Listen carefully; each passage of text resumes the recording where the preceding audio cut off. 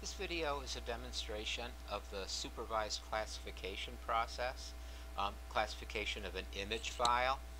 In today's case, I'll be using a file, a data set that's in GeoTIFF format, which means it's a TIFF file, an image file, that has a geographic referencing system attached to it. The data set comes from the Landsat imaging satellite, and it is the one I will be using is B3, which indicates band 3 or green.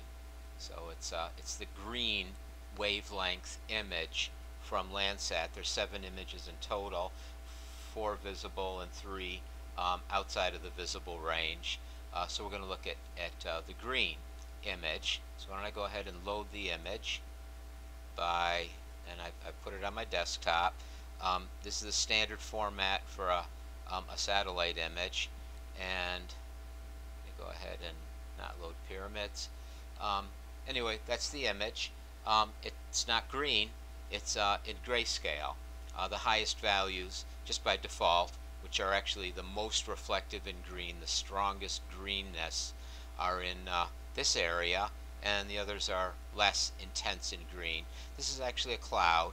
I know that because I followed the standard procedure, the standard check of looking at the visual image, a visual image photograph taken at the same time as all the 7 bands, and a cloud was clearly visible in the image at that time. So it's a flaw in the data that just can't be avoided. It's just what nature does.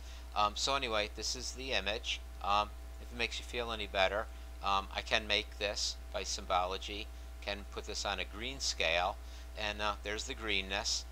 There's lakes, Lake Ontario, the Finger Lakes are down here, and the shoreline is about here. So it is a reasonably, it's a reasonable picture. I can also go ahead and load a base map, which will provide reference and reassure me that the image is aligned correctly and is shown correctly. And yes, here's the Finger Lakes, and I moved it by mistake. There we go. Now I will turn off the image, and we can see that the Finger Lakes are where they're supposed to be. Lake Ontario is where it's supposed to be. So it's a good image. What I'm going to proceed now to do is to create a training data set, that will allow me to classify this image into various land uses. To do that, I'm going to find excellent examples of each land use that I want to use.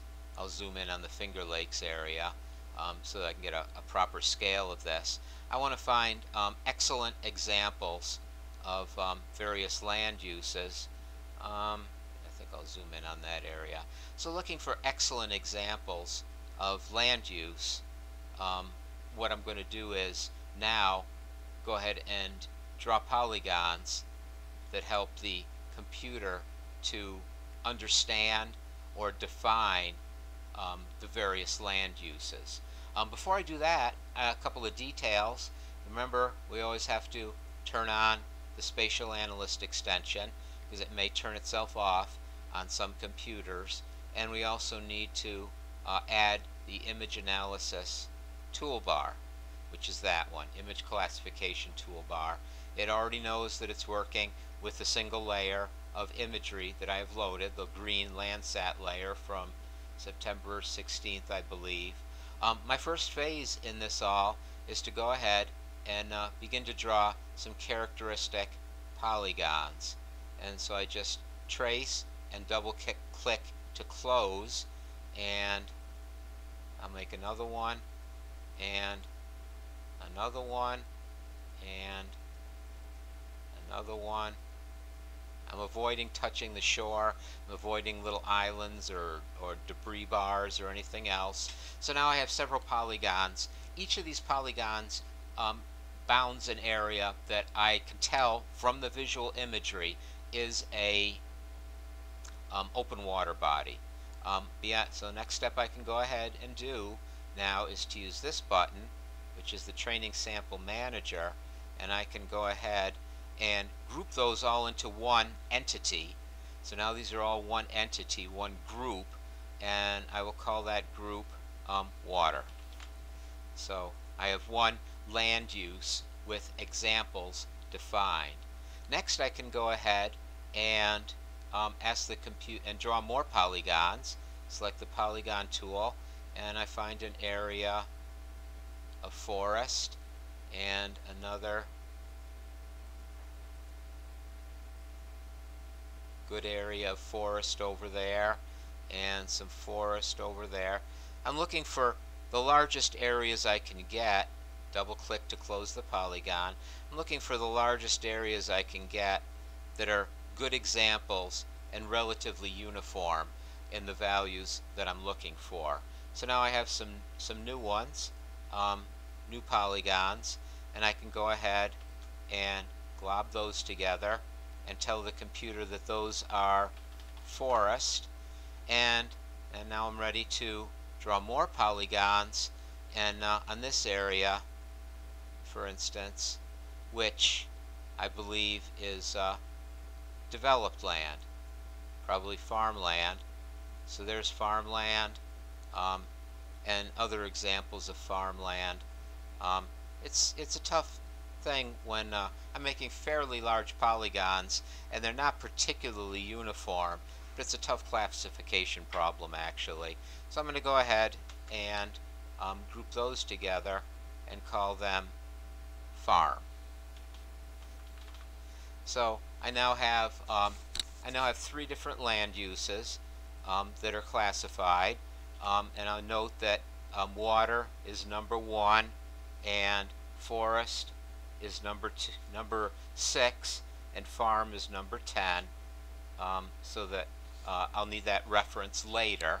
What I can do now is take all of these polygons, the group and the identifier, value and class name they belong to, put it all together in something called a signature file. So I can create a signature file. I'm going to let that signature file go to my desktop, and I'm going to give it a name. I don't think I do. Okay, I'm okay. I'm going to let it have the name that it gives me by default. I recognize it, although it's a strange name. Go ahead and save it. And now I have a signature file, and I'm ready to get down to business. The last button right here, on this one, is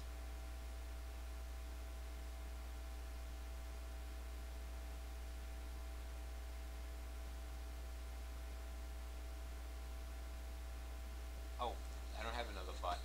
Sorry for the momentary lapse. Classification. What I'd like to do is use what's called a maximum likelihood classification. So under classification, under interactive supervised classification, there's several different choices I have. The one I like is maximum likelihood classification. It's simple, it's commonly used, etc. It's the most straightforward and easiest to understand, even though I'm not going to explain its exact methodology. Now, the layer, it's the image layer that's going to be classified, is already recognized. I need to find that signature file again, and there it is, the one that was just created. And I'm going to let the result go to any particular file, don't really care where, because this is just a test, and it will load and show me the file anyway. So go ahead, and it is now, the crawler is telling me that it's doing that computation. It's using the information, and it now gives me back a relatively good classification. The brownish is water. The Finger Lakes showed up. This part of this Finger Lake didn't show up too good. And it shows me forested areas, and it shows me agricultural areas in blue and forested areas in green. So in this case, it did a fairly good job. Could be better. Samples, the training samples could be picked better. All kinds of other things could be done better. But for the moment, that's we're going to consider that a success.